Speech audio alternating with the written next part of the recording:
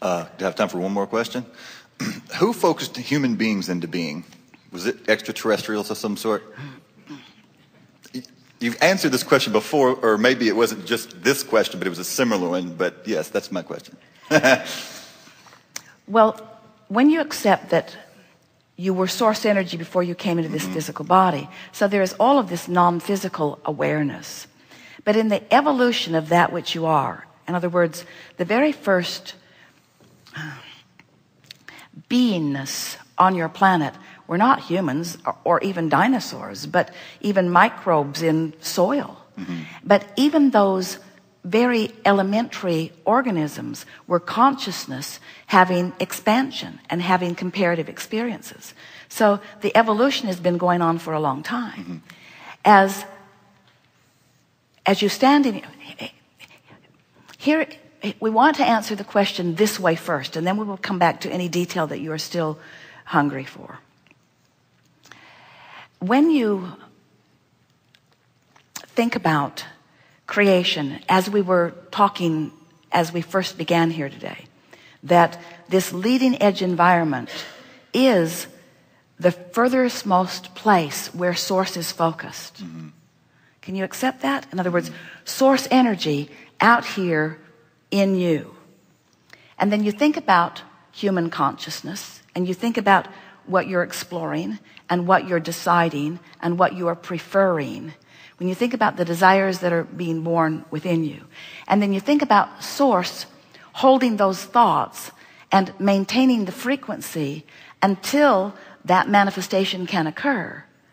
As you focus in that way, you can understand how this source energy consciousness is guiding this evolution. So all of the controversy over the difference between whether it is God created or evolution created, it is both.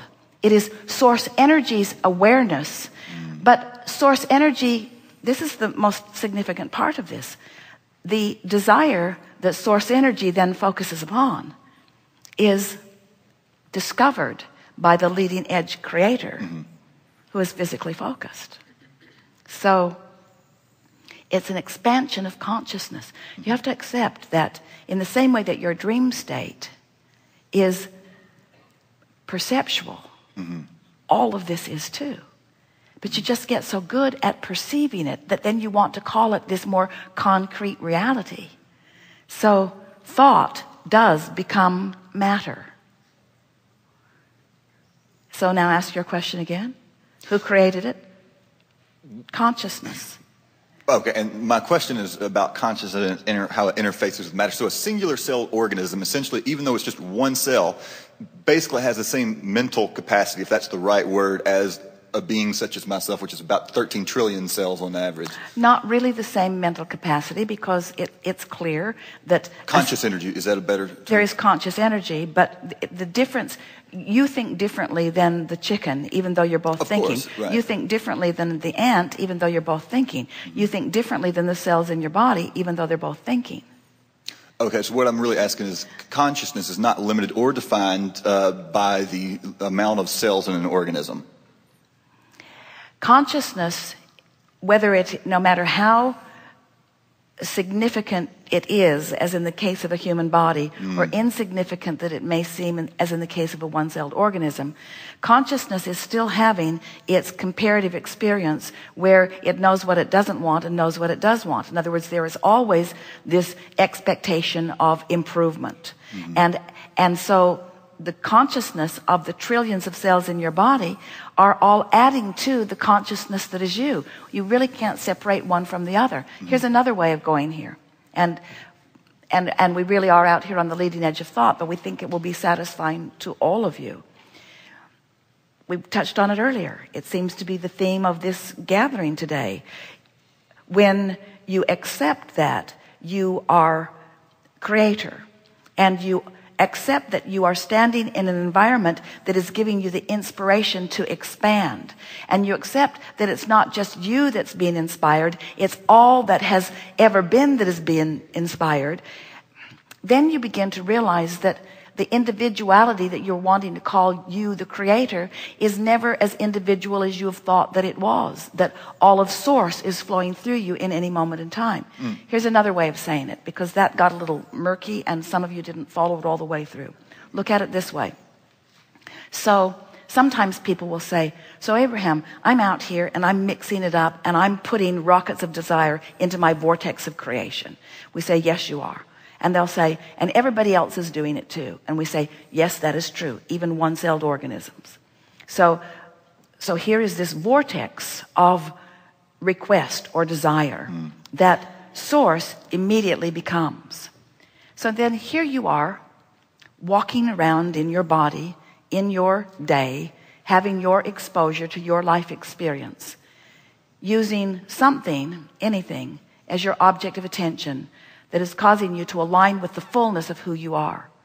So all of that consciousness, all of that knowing is available to you right here, right now, in this moment. To 1 cell of the trillion. So as you are focused in a way that is causing no resistance in your experience, everything that has anything to do with you has access to all of that, you see. So then you run around like that. And you influence your mother, and you influence your brother, and you influence your lover, and in other words, when you are in tune with that. So really, but there are many points that we are making with that, but the primary point that you were asking for, that we really want to make central to this discussion, is that when you take the time to feel good, you have access to the whole of all of it.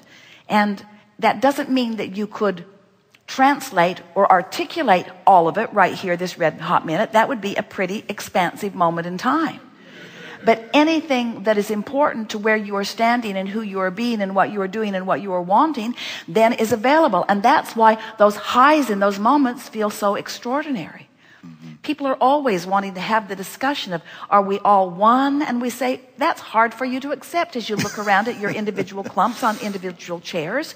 But it is true that when you use anything as your excuse to resonate with that high frequency vibration, that then you have access to everything that this source energy is, that's always been flowing to you in any moment in time, whether you knew that it was or not. In other words, you don't have to learn this to earn this. It's always been present, but you have to be in the vibrational frequency of it in order for it to be revealed to you or translated by you.